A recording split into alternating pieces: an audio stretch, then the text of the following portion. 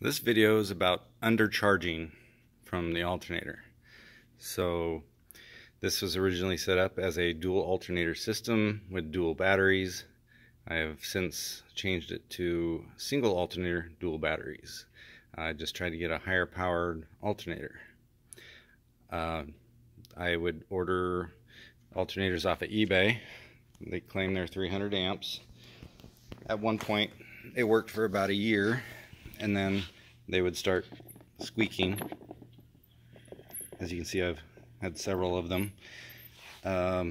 This is the last one that was in there. It's not squeaking, but it was taking the voltage. Yeah, startup is normal, 14.5. Then the more accessories you turn on and longer you let it run, it would go down to like 11 volts, not even charging the batteries. And you know, anything powered on would dim all the lights and just completely underpowered alternator.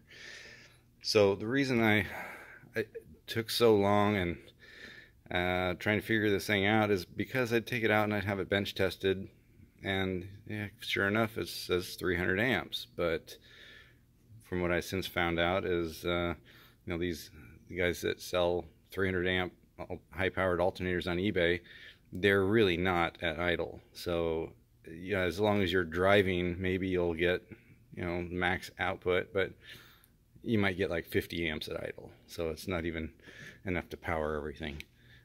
Even the normal OEM alternator would probably do better than theirs.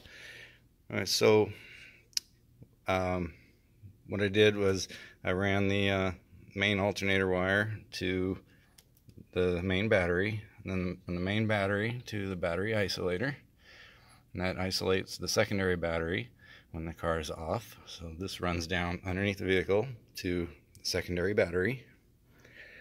And now I finally went to DC power, and I got a true, what they claim is a true 270 amp alternator with 200 amps at idle. Now I ordered one from them. I told them the make and model of the car, but they ended up sending me one that didn't quite look the same, and I had to grind this off because it was hitting the intake. And then this, the power post, is on the left hand side, whereas the other ones are all on the right, and so it was hitting the intake plenum, and it would just weld itself to the intake plenum if I didn't catch that. So what they did is they sent me another one next day, which was very nice, that the post was instead of being on top, it was in the back, which there's plenty of room in the back, so I could just drape the wire over the top of the alternator. But I still had to grind down this post so it didn't hit the intake plenum. But so if you get something from DC Power, you might have to do little modifications if there's something messed up, like that post, you know, grounding out. You know, they next aired me one, and then, you know, my vehicle is a 8-groove pulley system, and you know, they sent me a 6-groove. They did. Once I found that out, they next day aired me one, an 8-groove. But you know, they had to spend a lot of money next day airing stuff. I just wish they maybe give them as much information as you can up front, like the pulley grooves and exactly what vehicle it is. Maybe even send a picture of, you know, your alternator. But so having not enough juice to charge the batteries, it would barely run the accessories, and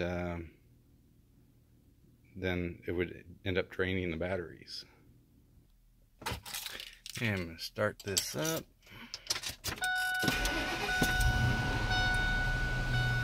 Okay.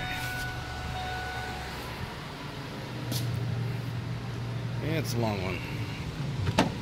Can beat all these deals I found? That's right. They've got the best deals of the year and the best TVs. So let's Back here, We'll be sorry. I could At video only, you won't find huge stores with refrigerators. I can see what the voltage is at from here. So right now it's getting 15.1. I'm kind of concerned that that might be a little high, but you know, it's at least going to be charging the batteries. And you turn everything on and it still stays above 13, so all is good. You know, do that bench testing, saying there's a 300 amp from the eBay guys, and it's really not. That sent me on a wild goose chase, and finally, thanks to DC power, we're back up and running. We're able to turn on all the accessories and make everything work correctly. So if you have a high-powered stereo system, or I don't know, anything that draws a lot of power, just make sure that you don't go with these eBay sellers that are 300 amps, because they may peak at 300, but it's not enough to juice the batteries and keep them charged at idle. So definitely go with somebody more reliable like DC Power, and you know, you'll save a lot of time and headache trying to figure out why your alternator is not charging correctly.